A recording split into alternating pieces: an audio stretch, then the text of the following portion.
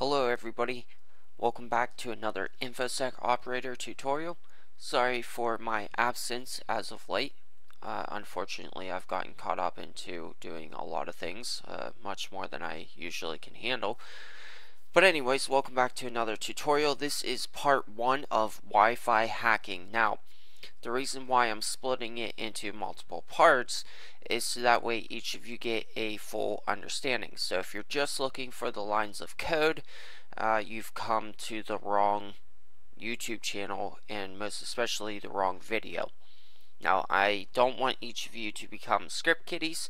That's actually the entire point of why I'm making these tutorials, is because script kiddies are horrible, and we don't really like them very much. But alright, so in part 1 we're going to be learning how do we scan for Wi-Fi networks so that way we can attack them. Now most people would be like, oh dude, just throw it in monitor mode and you're good, capture some data. No, I mean, yeah, but there's a lot more to it than that. So what I'm going to be showing each of you is doing MAC address changes. As we've seen in the previous tutorial, you can change your MAC address to an already pre-existing MAC address, and it's going to confuse systems, and you can basically become that system essentially. But we're mainly going to focus on the Aircrack suite. Most of you have probably heard this and maybe played around with a little bit, but again, I'm going to get into more detail. So before I continue though, I do want to say this, that these are going to become much more advanced hacking tutorials than what I've been showing. Basically all I've been showing is scanning and just basic poking and prodding around with some different protocols and stuff. This here is an actual attack that you could do damage to other people's systems, specifically Wi-Fi and routers. But once you get into that Wi-Fi and router, you could do, stealing information, personal data,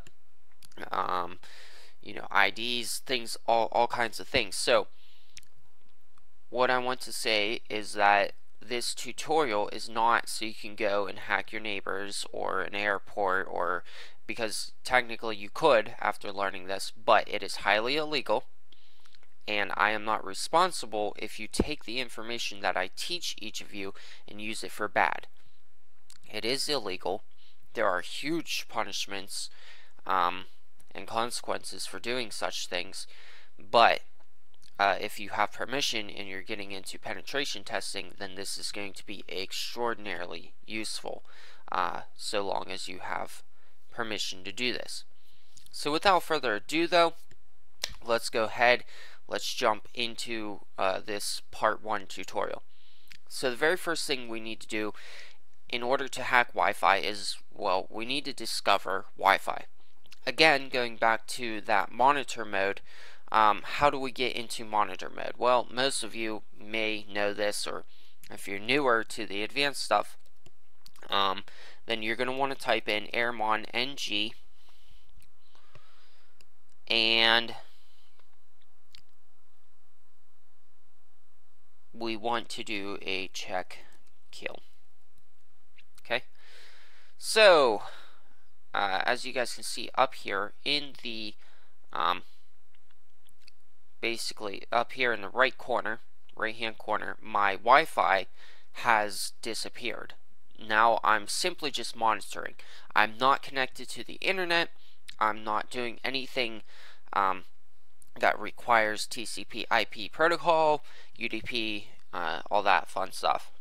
Okay, so then what we want to do is, most of you will be in, if you're using Wi-Fi in your house, most of you are going to be on a WLAN 0 interface, but if not, then it would be ETH 0 if you're using a cable, etc., etc. Now, what we want to do is we want to type in airmon, again, -ng, and we want to start our WLANO. So we're just monitoring now, okay? Again, up here in the right hand corner, we see that I did not connect back into the internet, okay? And we see here, we got interface WLAN 0 mon, meaning monitor, okay? And we're using wireless network adapter because, again, this is a Wi-Fi enabled computer. So, alright, now let's get into the actual, like, what are we going to do in order so that way we can view different networks and monitor those networks. So, excuse me, I did not want to type in airmon because that's what we want to go into is airodump-ng. Again, this is all one suite, so we're just using different parts of that suite in order to, you know, view things. Alright, so airodump-ng mon. Oh, I did not select the correct interface. Airmon, or my god, I am having trouble tonight, guys. Airodump-ng and WLAN 0 mon. So now what we are doing is we are scanning all the Wi-Fi networks that are within reach of our wireless network card. So we see a whole bunch over here on the right. We see that we can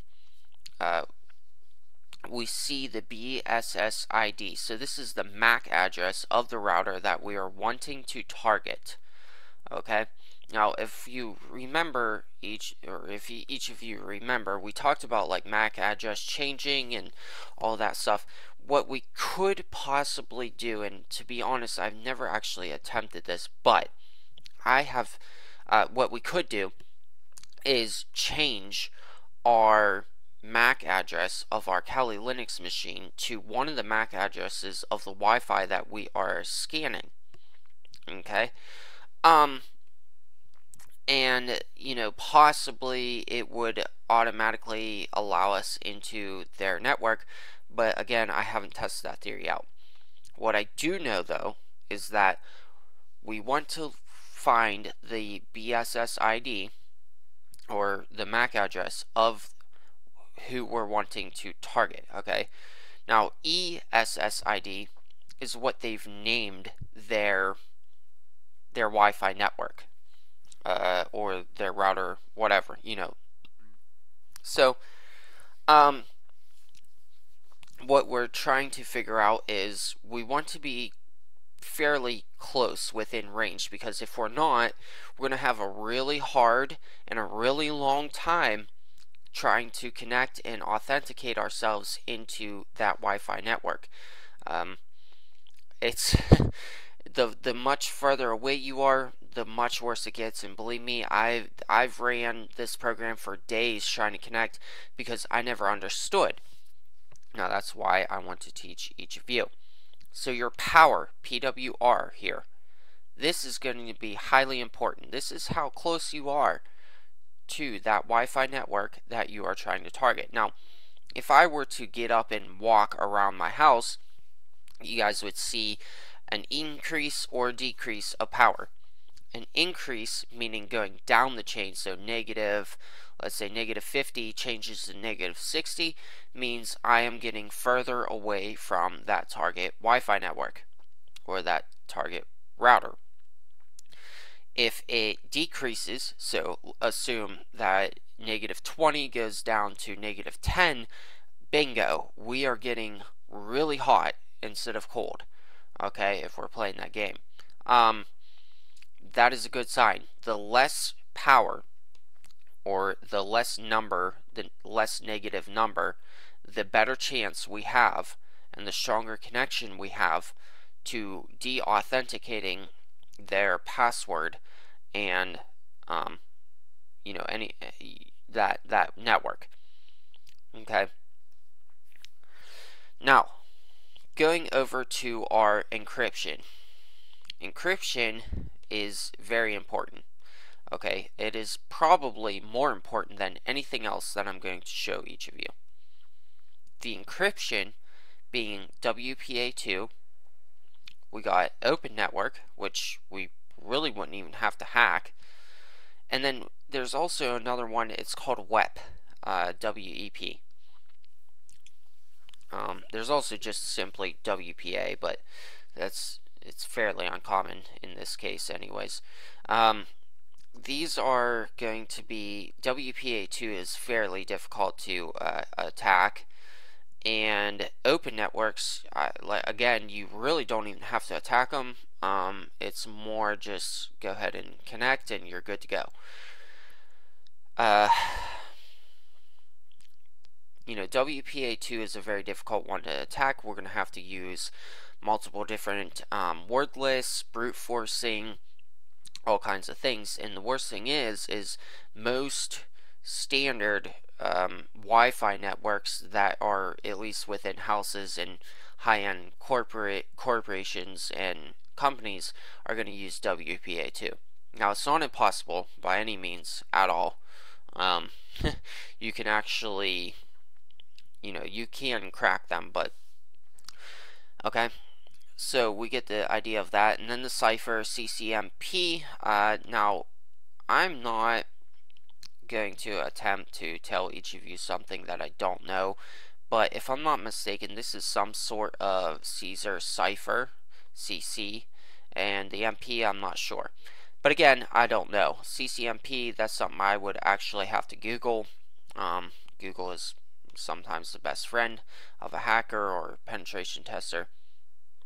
So, not sure of that cipher, but anyways, the next thing is what channel is that device running on? Now, we can see here, CH is our channel, by the way.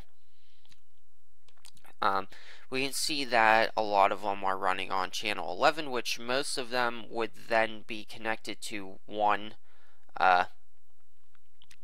specific router, so you can have subnets or private networks, hidden networks, etc. Okay, this one is running on channel 6, 11, 11, 11, 1, and that's about all the channels that we're seeing at the moment. So, you know, that's what we do. In order to stop this, we hit Control-C, and it's just going to pause everything. Everything's still relevant, but it's just paused and not continuously switching like each of you seen.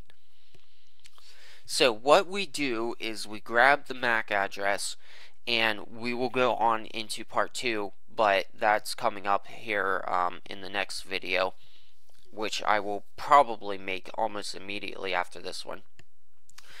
Okay, and beacons, I'm not exactly sure what they do, but they're not exactly important in terms of do we need to use them for our next stage of the attack? No. The thing that we are going to need is our BSSID and our channel. That is the two things that we're going to need for the next stage. Then, once we start sending and retrieving, hopefully retrieving packets, which will establish a handshake, we're going to have to look at our BSSID, our station, and our channel.